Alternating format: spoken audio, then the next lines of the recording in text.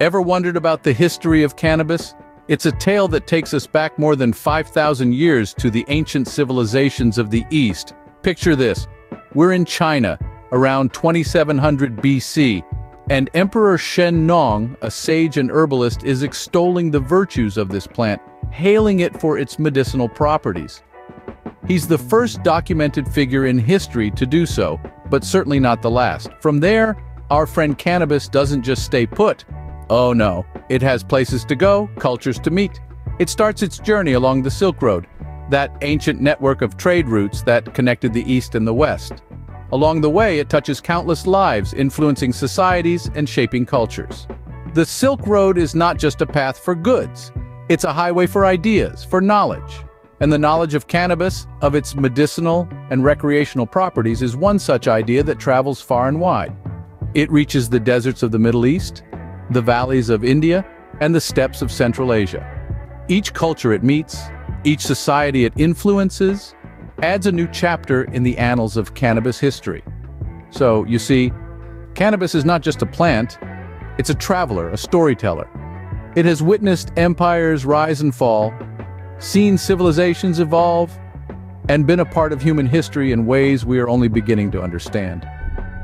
From its humble beginnings in the fertile soils of ancient China, it has spread its leafy wings and embarked on a journey of discovery, a journey that continues to this day.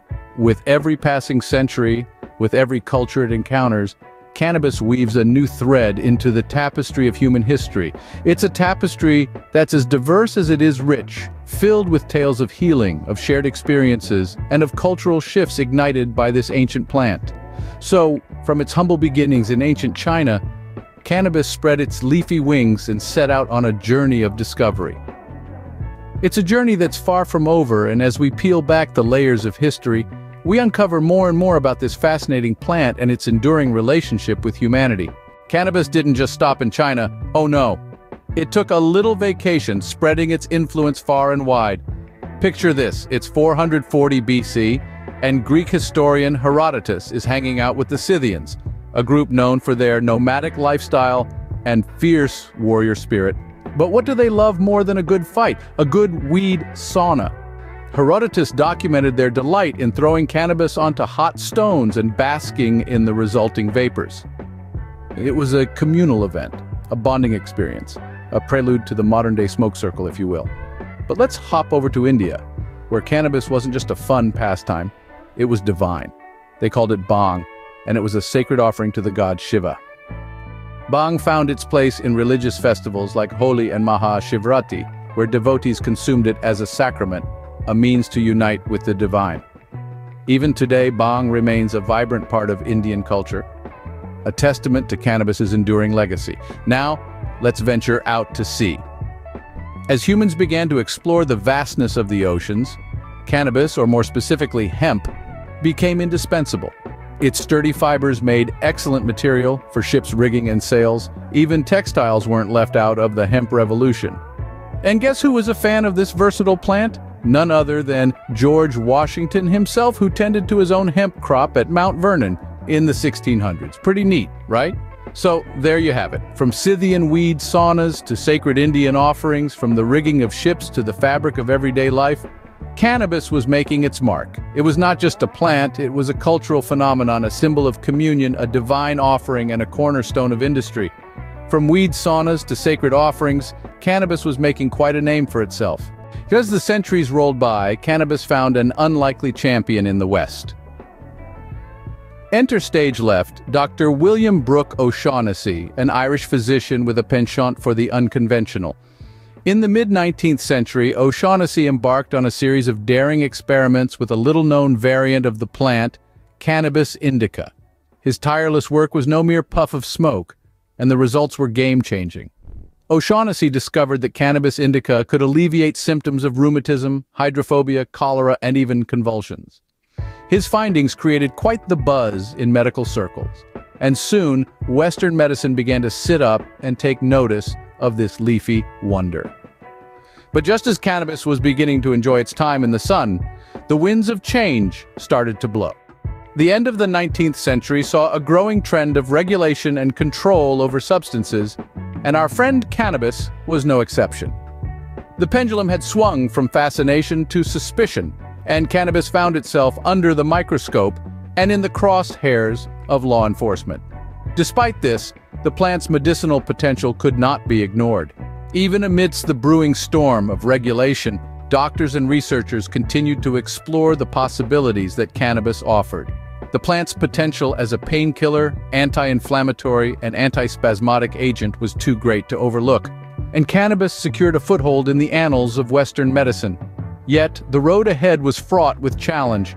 The burgeoning field of pharmaceuticals cast a long shadow, and cannabis would have to fight for its place in the sun. But the seeds had been sown, and the plant's potential was now recognized. The stage was set for a battle that would define the place of cannabis in Western medicine for centuries to come. And just like that, cannabis went from a plant to a potential panacea. The story of cannabis in Western medicine is one of resilience and reinvention, of a plant that refused to be boxed in by stigma and suspicion. And as we'll see in the next chapter, the journey was far from over.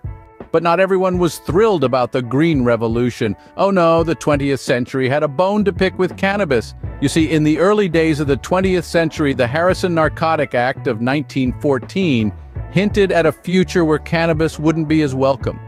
This was a time when the world was starting to tighten the noose around substances, and cannabis, unfortunately, found itself in the crosshairs. Then came the Prohibition Act of 1919. Now, this was a real doozy. It set a precedent for national crackdowns on substances, including our beloved Mary Jane. If you thought the party was over, well, you were right, but not before a final hurrah. Enter Reefer Madness. In 1936, this sensationalist film hit the screens, depicting cannabis as a one-way ticket to the loony bin, a gateway to madness and violence. Talk about a PR disaster. This film was the epitome of the era's propaganda, painting a rather unflattering and exaggerated picture of cannabis. Fast forward a few decades and we meet Richard Nixon. In the 70s, Nixon declared a war on drugs, which, let's be honest, was more of a war on cannabis and other substances. This led to the classification of cannabis as a Schedule I narcotic. Yep, you heard that right. Cannabis was put in the same category as heroin. Talk about overkill. Then came the 80s, with Reagan's administration further fueling the anti-drug sentiments. Campaigns like Just Say No and Dare were all the rage, further entrenching the stigma around cannabis. It was like a bad breakup. The love was gone, replaced by suspicion and disdain. Things were looking pretty grim for our leafy friend. But as they say, it's always darkest before the dawn, and dawn was just around the corner. The war was far from over, and the battle for cannabis was just heating up. So buckle up, folks, because the story of cannabis is about to take a wild turn. But remember, every cloud has a silver lining, even for cannabis. In the mid-90s, nestled amongst the Golden State's sun-kissed valleys, a revolution was brewing. California's Proposition 215, passed in 1996, marked a pivotal moment in cannabis history. It championed the legalization of medical cannabis, igniting a spark that would spread like wildfire across the United States. This progressive move set a precedent, and soon other states followed suit, each in their own time and terms. Before anyone knew it, the legalization train was chugging full steam ahead, challenging the long-held stigmas associated with this leafy green plant. But the winds of change weren't confined to America. Across the globe, nations began to reassess their stance on cannabis. Uruguay boldly led the charge, becoming the first country to fully legalize cannabis in 2013.